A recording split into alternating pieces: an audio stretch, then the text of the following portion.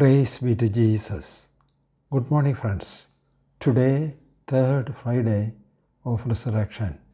Readings are 2 Timothy chapter 2, verses 22 to 26, Gospel of St. Matthew chapter 24, verses 45 to 51. A servant of the Lord should not quarrel, but should be gentle with everyone, able to teach and tolerate.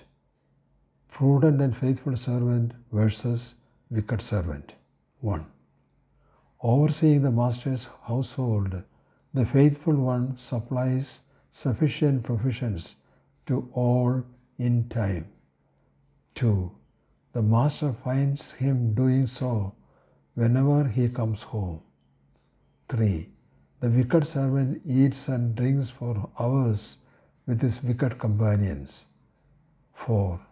The master came at an unexpected time and punished the wicked. 5. The master puts the faithful one in charge of all his property. Let us pray. Lord, we thank you for you are merciful, just, and loving. Help us to be faithful, dutiful, responsible, and seeking to do your will always. Amen.